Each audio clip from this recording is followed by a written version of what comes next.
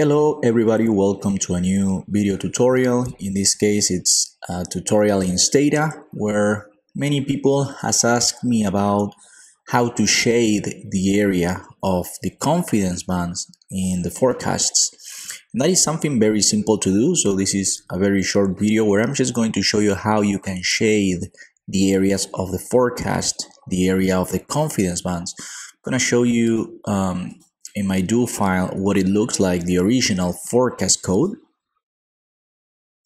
And you can see that normally this is just the way we would display the forecast, just the bands with some dotted lines.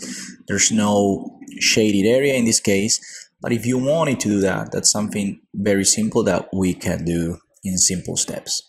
Now, this is going to be done on a model that I have already forecasted before. It's an R model that we forecast for the prices of oil. You can buy the material if you are interested in. You're gonna get the do file with all the complete code to produce the forecasts. But now let's go back into Stata and let's cover how to shade the area of the confidence bands. Now in the software, we're going to go into graphics, two-way graph. We're gonna create a plot. It's going to be line plot.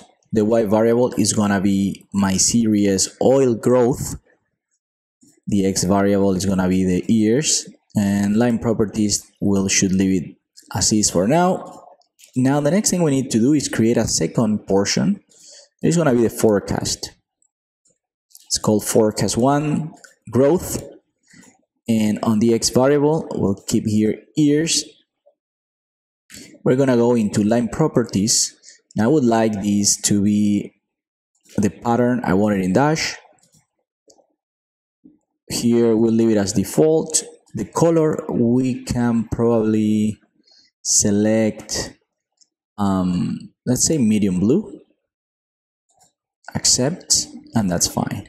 Now to create the range area, we're gonna go into create.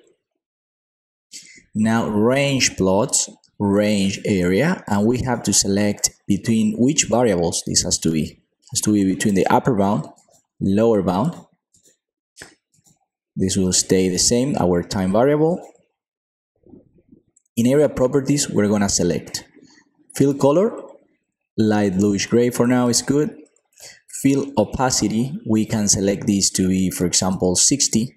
We don't want this to be 100 because otherwise you're not going to see what's inside the area. Then we can select the outline color. We can select, for example, bluish gray. Let's just go with that. Outline width, we can select thin, accept, and see what this creates. And there we go. We actually created a different version to what we initially did, and I actually like this one better. So this is basically the way that you are going to be shading the area of your forecast. The next thing that you can do is basically copy this portion of the line. We're gonna go into our do file, and we're going to be replacing on here. We're gonna replace with a new code. There we go. And now let's run this code again. And here we go. We get all the same format, but now you're getting the forecast with the shaded area. So I hope you liked this video. Like I said, it's a very straightforward, short video just to show you how you can shade your confidence bands in your forecasts. And remember, you can watch the other tutorial to learn how to produce the R forecast, and also you can buy the material. I'll make sure that in the do file I include how to shade the areas. For those who already bought this package in the past, I'm gonna send you an email with the new do file that includes how to shade the confidence bands. So remember to subscribe to the channel, give it a like, leave your comment if you liked this tutorial, and I hope to see you in the next video. Thank you very much for watching.